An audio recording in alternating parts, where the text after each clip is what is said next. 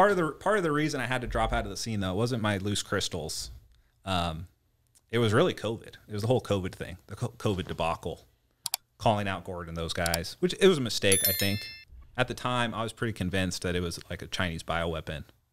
But as time went on, that was wrong. But then the iVirus happened. Did the iVirus happen before COVID? Yes. I went into ADCC. I mean, the iVirus might have been a Chinese bioweapon. It was that unpleasant. It could have been a precursor.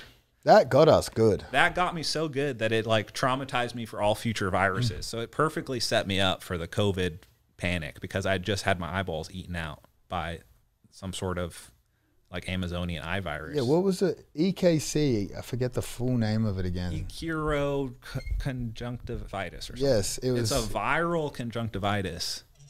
And that was like, I was about to join Danaher's team with you, basically. You coming into the cold, eh? I was ready to go in. I was like, Danaher, he's the man. He knows he's the guy. And then somehow everyone around me just got like a mild case of this iVirus. Mine was pretty bad. It scarred one of my eyes permanently. Okay, you got it kind of later though, right? It kind of set in I thought it beat it, eh? And then Miha, who I'd been drilling with every day, got it. And I remember thinking, I'm doing mount rounds. I'm definitely going to get it. And I got it. And I gave it to Mo and the ADCC ref, Peter, I believe. Right. And that's when Josh tried to snitch on you. That's true. He comes up. He gives me a, this is a Hinger move. He's like, hey, Craig, let's take a photo together. We've made it to the semifinals. And I'm like, oh, that sounds. He was going to fight you.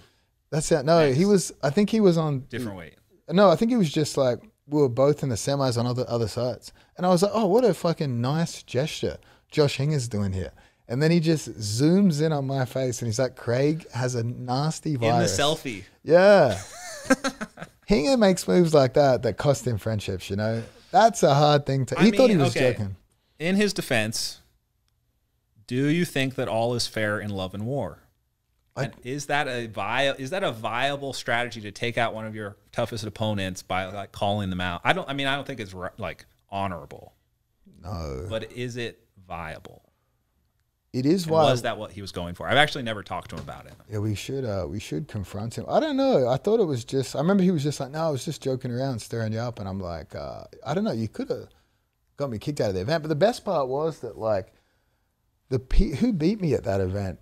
Mateus Diniz beat me, but I gave him iVirus. So I was like, bro, that's 1-1.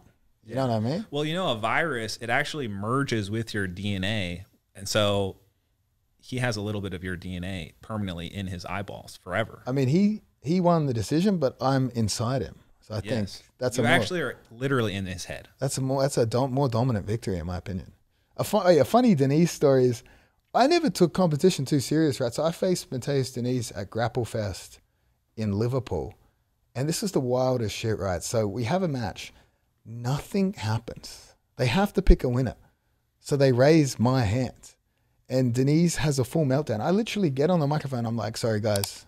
That's a draw. Nobody won that. And Diniz is like, no, I fucking won this match. And he was like throwing chairs and shit. And Marcelo Garcia called him and was like, calm down, bro.